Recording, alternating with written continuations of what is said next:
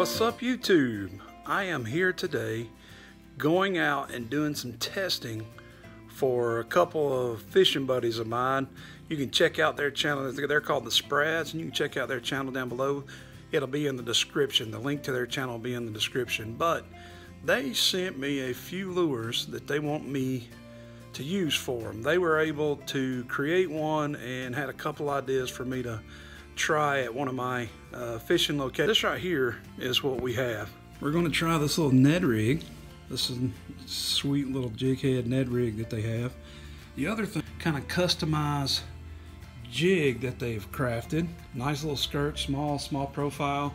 This time of year, small profile is actually doing really good, so we're going to do that. And the last thing that they were able to find, I don't know exactly where they got it, but they wanted me to see if I could use that tiny popper. Just to give you an idea, I'm going to put my finger next to it. That's how little that popper is. So I'm going to ease down the road down here, and I have about an hour, and we're going to see if how many I can catch in an hour. Any species, any size, just the quantity it matters. Right, guys, I'm here at Glass Bridge. It's not the best conditions.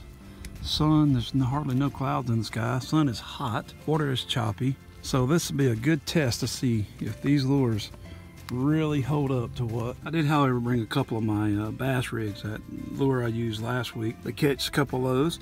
And also the swim jig from my LTB, which looks amazing, and I just really think it's going to catch fish. So I wanted to bring it, and I did bring it on my spinning reel. So.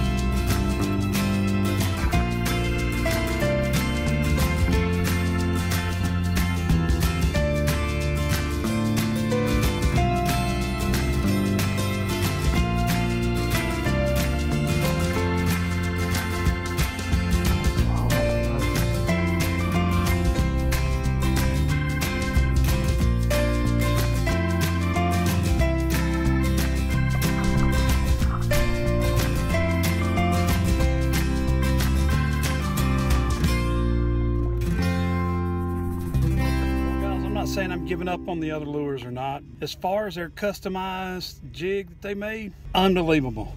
I didn't use it till the very end, and for about 10 minutes, and I caught 3 nice sunfish, huge sunfish, honestly. Green sunfish, excuse me, that's a huge green sunfish. It's really hot, I'm getting out of here. Like I said, I only had a lunch break, but big shout out to the Spradz. Like I said before, go check out their channel. They got a lot of cool things out there.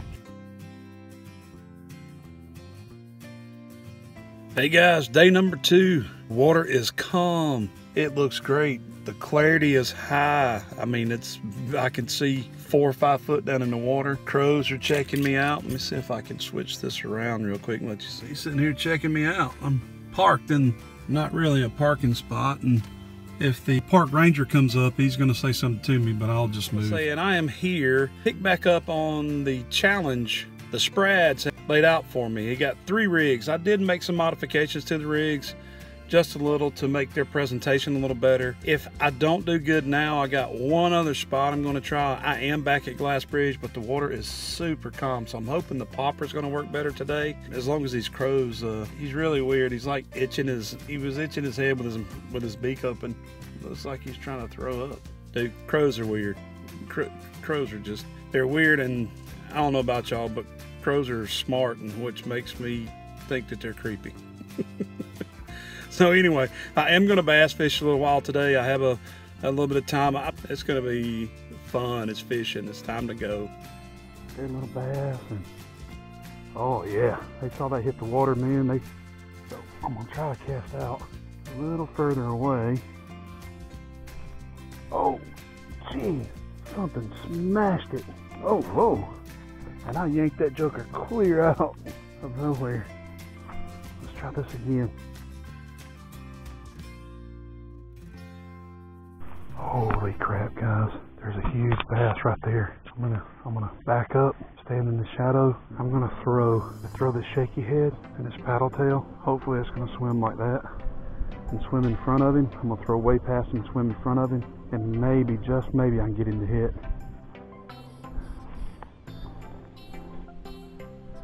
I'm using my lure spinning reel. Oh, no. He just took off. Dang it.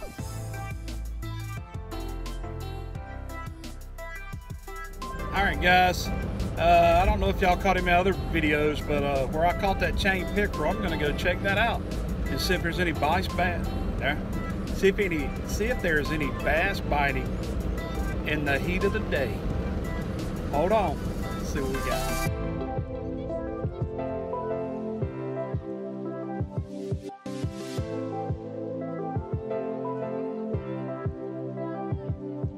Dude, I got the wrong shoes on for this adventure, but I rode over the bridge so I could park facing the way I wanted to go, and it is looking right, son. Shout out to Leo for that one. Alright, let's see if I can get down here without getting bit or hooked. It's got some shade. There, I picked the right place. This water's actually deep, so shade, deep water. Hopefully I can get away from the snakes. We can do some fishing. Yes, I do normally bring this many poles. That's my buddy Mike. Alright, this is perfect. Exactly what I was looking for. Let me make myself safe. Check things out real quick. Dodge the mud holes. And I hope there's no snakes underneath this thing. This thing has such great action in it. I'm going to start off, try to see if I can just stir up something with, like they're feeding on shad. This little creek's really produced for me before. Well, obviously with me and Mike, but I'm also talking about a different bass fishing before. To explain this, I don't know if y'all can see this, but that bank over there actually drops off, and the water was low. We were actually standing 2 or 3 foot higher up. It actually is, it's got a little deep pocket in the center. Now, I was walking all in there, so obviously that's not going to be a good place. I could go underneath the bridge, but I prefer not, because right off that edge there, it's deep. This used to be it looks like a, I definitely wore the wrong shoes for this. But when me and Mike were out here fishing, we've noticed it was, I don't know, like a meal or something. But guys, I didn't get my camera on in time, but if you'll see all the swirls out there, something just stirred up every bait fish. I'm going to keep throwing this because it looks about like the size of shad that I just seen jump. If I don't get a bite on it in a minute, I'm gonna flip over to the chatterbait, maybe draw something in. Oh God.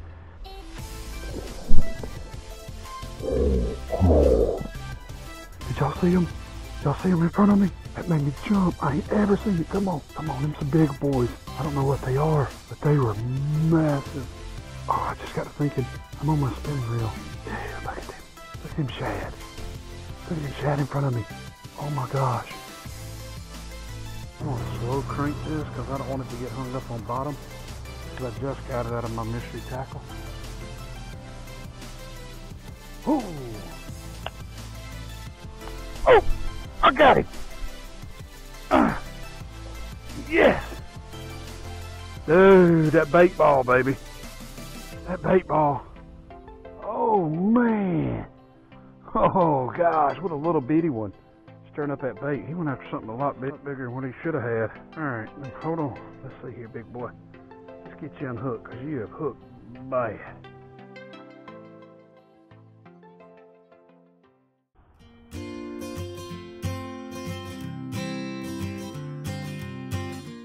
As you can see, the water kind of got chopped back up again. The breeze is actually blowing down through here into this little creek. If I'd have had a John boat or something like that, then I probably could have eased and kept following the shad down, and or the wind's actually pushing them into there, and the bass are forcing them in and trapping them in the sloughs. That's why we were getting the blow-ups and stuff over here. I only got to snag one of the small ones. I didn't change my bait quick enough, or I didn't have the right thing to be right away. I don't know. That's it for me today. I'm gonna go pick my son up and let's go take him to football practice. I'll tell you what though, if everything goes to plan, I will be filming Saturday from our boat as we go and try to do some fishing first thing in the morning. That's it for me today.